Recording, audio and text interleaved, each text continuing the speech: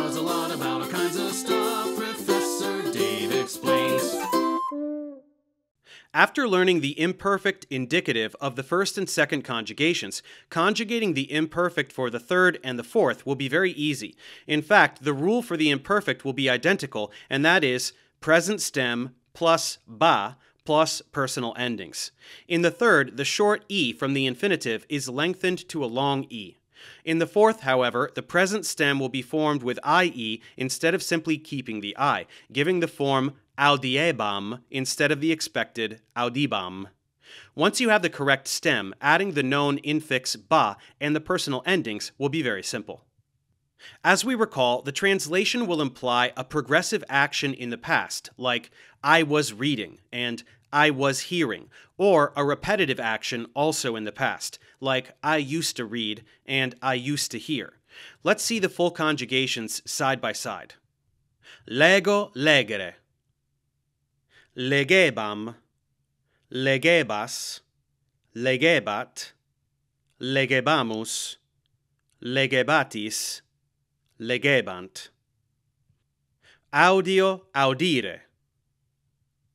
Audiebam, audiebas, audiebat, audiebamus, audiebatis, audiebant.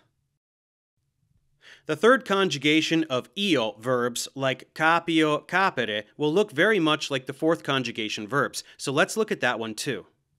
Capiebam, capiebas, capiebat, capiebamus, capiebatis, capiebant.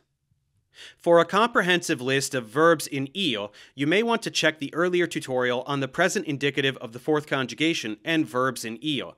You will find verbs like cupio, cupere, fugio, fugere, facio, facere.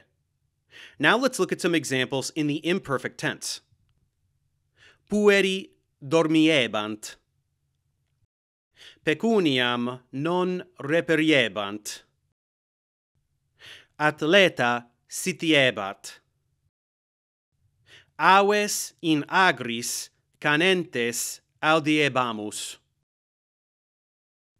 Venditor in forum veniebat.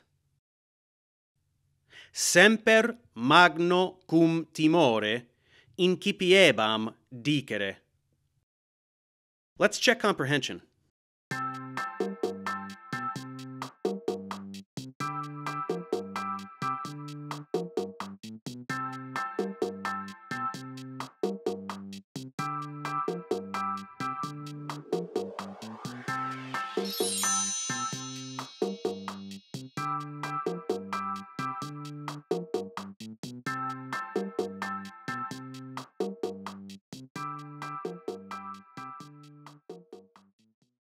Thanks for watching. Subscribe to my channel for more tutorials. Support me on Patreon so I can keep making content. And as always, feel free to email me, ProfessorDaveExplains@gmail.com.